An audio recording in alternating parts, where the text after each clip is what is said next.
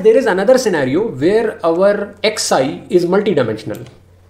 Okay, which is our scenario, because in our case our data set is multidimensional, that is 8-dimensional. We have got 8 features. So in that case, how you are going to compute this likelihood? So guys, in that case, this likelihood can be expanded and written like this. Okay, and guys, because again in our case all the 8 features are floating point features, so this likelihood will be specifically represented by multivariate Gaussian distribution. Okay, why multivariate? Because now there are more than one variables, there are more than one features. Okay, and this probability will be computed using the PDF of multivariate Gaussian distribution. So guys, here you can see a very general equation of the PDF of multivariate Gaussian distribution, and here we have assumed that our data set is n-dimensional data set. Okay, so again guys, similarly expanding the concept of univariate Gaussian distribution to multivariate Gaussian distribution. Like univariate Gaussian distribution was having 2 parameters, one was mean, one was standard deviation. Here again our multivariate Gaussian distribution is having 2 parameters, one is mean vector and another one is a square matrix which is called the covariance matrix. Okay, and in more I would say compact form, the PDF of n-dimensional multivariate Gaussian distribution be written like that. Okay, now guys, we know that our data set is 8-dimensional. Okay, so instead of n, we have to take the value of 8. So our multivariate Gaussian distribution for the case of malignant tumors will be written something like that.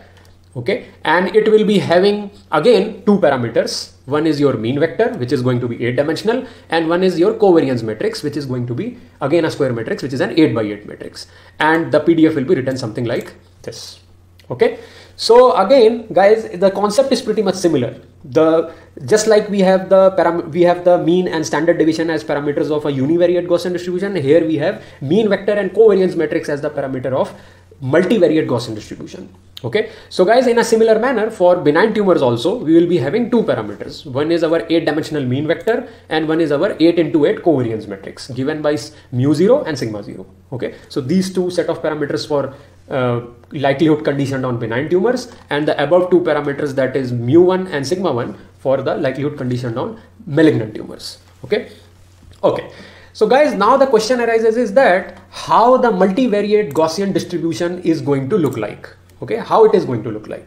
Okay, and what do these parameters actually mean? Mean vector and covariance matrix, what do they actually mean? So guys, in order to know the answer to this question, what we are going to do, that we are going to again limit ourselves to the scenario of only such kind of data set which has got only 2 features. Okay, so it means that now for time being guys, we just want to visualize. So for the purpose of visualizing, we are doing this only. Okay, and later on we'll again go back to the case of 8 features. Okay, so right now we are just for time being downsizing it to the 2 features. So guys, in this case again our xi will be having only 2 features. That means the feature vector of a tumor will be having only 2 features because our data set is having only 2 features. Again, mu1 vector will be a 2-dimensional vector. Covariance matrix will be a 2x2 covariance matrix for the case of likelihood conditioned on malignant.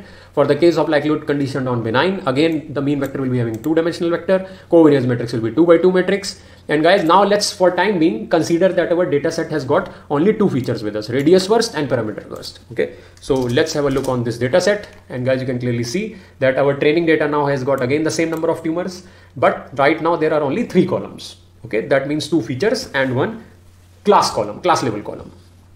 So guys, again we are going to compute like the way we did for the univariate Gaussian distribution. We are going to do the same thing for multivariate Gaussian distribution, that we are going to compute the mean vector and the covariance matrix. And guys, this is the mean vector for the likelihood of conditioned on malignant tumor, and this is the covariance matrix for the likelihood conditioned on malignant tumor. And guys, similarly we can compute the mean vector and covariance matrix for the case of conditioned on benign tumors. Okay, so guys, now let's try to understand that how our Gaussian distribution is going to look like in the case of 2 random variables or 2 features. Okay, so guys, here you can see a function which is going to plot for us the Gaussian distributions, and guys, here we are going to plot the Gaussian distribution or multivariate Gaussian distribution for the case when the covariance matrix looks something like this. So guys, let's plot the distribution. So guys, you can clearly see that it's going to look like a mountain. Okay, it's taking the same shape as in the case of a 2-dimensional Gaussian distribution, but guys, because now we have 2 random variables, so it's shown as a mountain. Okay, now let's change the covariance matrix to this. Let's change it to this. So we have just flipped the sign and we are still keeping the mean vector to be the same. So let's plot again. So guys, you can clearly see that it has changed its orientation. For the case of upper triangle and lower triangle in covariance matrix as negative, it was looking like that. For the case of positive, it is looking like that. So it has changed its orientation, guys. Now let's again change the covariance matrix to this. Okay, let's see what happens in this case. Okay, so guys, now our Gaussian distribution is looking totally circular. Before it was looking elliptical and now it is looking circular. Now our mountain is even shaped from every side. Okay, now let's again change the covariance matrix to this. Okay, that means we are just changing the diagonal elements and we are keeping the lower triangle and upper triangle to be 0. Okay, so guys, as you can see that the height of the distribution has been reduced, but the diameter of the circle has increased. It means we are increasing the spread of the distribution. Now let's reduce the upper triangle and lower triangle elements to less than 1. Okay, and let's again plot the distribution, guys, while keeping the mean vector to be the same.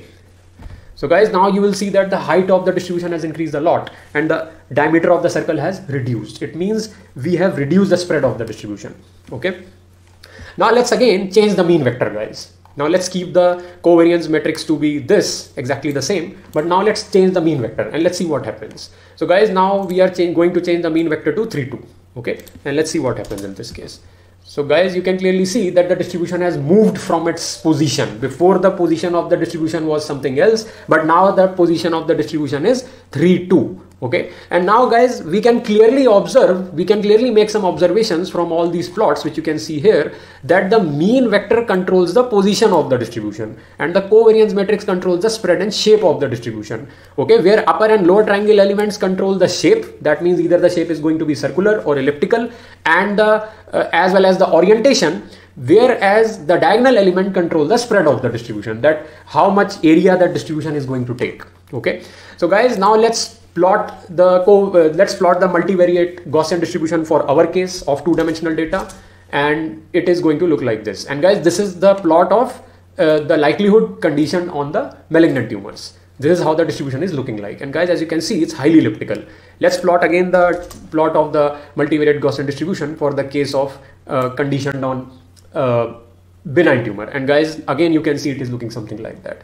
And we can now consider, or you can say, we can now take the similar kind of concept and extend it to the scenario of 8-dimensional data.